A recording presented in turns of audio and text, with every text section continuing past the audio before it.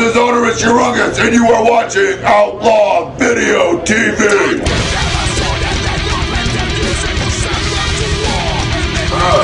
You actually asked our fans what they wanted to know. Yeah. Ooh, this is interesting.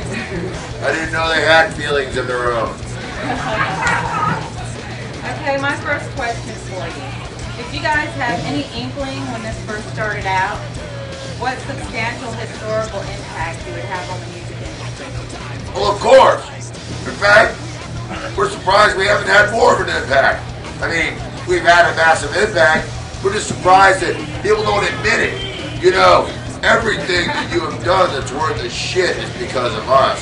And I'm not talking about Morty and Slipknot, or even the new crappy Rob Zombie movie. Yes!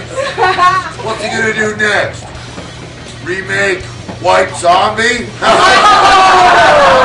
my first question is it true? Our Earth rolls easy? Easy to beat up? Yes. Easy to break up with? Yes. Easy to yes. Easy. Very fucking easy. Awesome. Okay, Chris Sanchez from -263 out of Abilene, Texas, says GWAR has always shared their political views by chopping off the heads of world leaders and forums in the mainstream industry. Indeed. His question is, does GWAR vote, and if so, who did you vote for and why?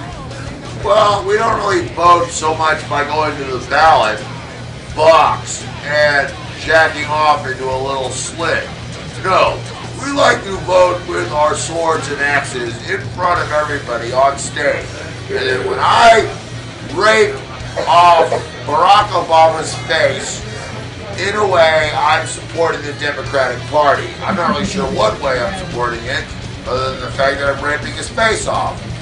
But a vote for Barack is a vote for the future because, let's face it, you can't fuck up anything any worse. You might as well let a black person be president. And as you said, you've done a lot of political and famous people. What do you feel about Arnold Schwarzenegger having his own band on the same label as Metal Blade, Austrian and Death Machine? Oh, I think it's wonderful. Arnold and GWAR are great friends. We are both extraterrestrials. Arnold is not even from this fucking planet. Anyone who's seen his appearances in Terminator 1 and Terminator 2, it's obvious. There were no special effects or stunt doubles used in those films. As far as the future is concerned, I can see a big tour with Austrian Death Machine and GWAR. Oderus and Arnold are great friends, and I support everything they do most heartily. Harumph. What is better? Lust in Space or Lust on Earth? Oh, Lust in Space is way better than Lust on Earth.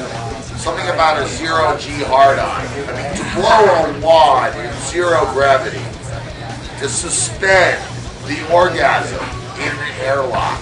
It's like a state of perpetual coming. Love it. During a Dave Rocky show, you put your head in the kick drum for 30 minutes while on acid. Is that true? Well, I don't know much about this Dave Rocky guy other than that he is my personal butt boy. He goes around mouthing off all the time saying he's Oderus Urungus, and if I could ever get my hands on him, I would shut him up pretty damn quick. But I seem to have a difficult problem getting in the same room at the same time as him. As far as head in the drum for 30 minutes on acid, yeah, it's all true, but I'm going to deny everything. What tastes better? Humans or animals? Well, depends on what you eat. If you eat nothing but Captain Crunch and Pop-Tarts, you're a pretty tasty human. If you're a fucking animal that eats shit, not so tasty. Next question. Dave from the band Trumpet of Bossier City, Louisiana, wants to know what your guilty pleasure is in music. Something you listen to that no one would suspect. U2 or Bruce Springsteen? Pick 'em. What's your favorite U2 record?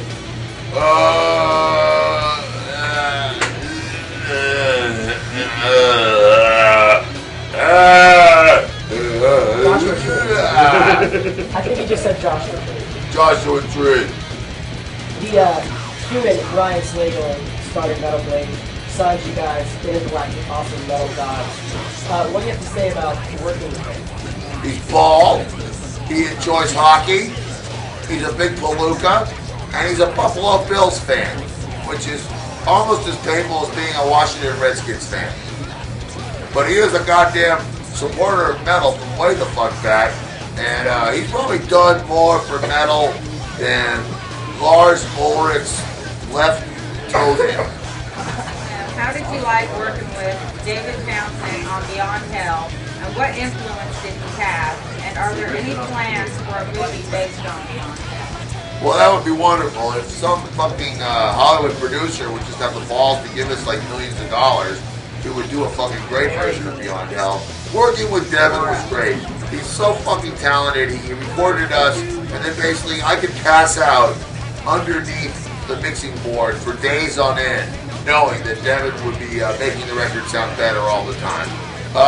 Ever since that project, though, he pretty much has withdrawn from heavy music. Far ruined him as far as heavy music is concerned. I believe he lives on an island in Vancouver now, and he has nothing but little goblin babies shoving pine cones up his ass. Is there any inkling or thought of making a GWAR? You like that word inkling, don't you? Yeah. You used it twice. Quit trying to impress me with your vocabulary. Sorry. Is there any plans in the future? Plans! Yes, plans. Much better than inkling. The obvious thing is that most GWAR fans don't know what the fuck you're talking about when you say inkling. It's like, am I an inkling? It almost sounds like somebody who has like that's the new slang word for black people or something. Chester the Molester from Dallas, Texas, wants to know how the Dave Rocky experience is going. It failed miserably. I refuse to let that fucker have any other bands. His entire existence is squeezing my butt nipples. But go ahead and buy the record. Will him and Lordy ever be friends? Fuck Lordy. That finished faggot. Maybe he should hang out with Rob Zombie. Like anyway, GWAR will do a porn. Oh, I will do porn. Get me in there. I'll ram it in there. Turn that light back on. Look at this cock. This thing was made for porn. My entire life is a porn movie.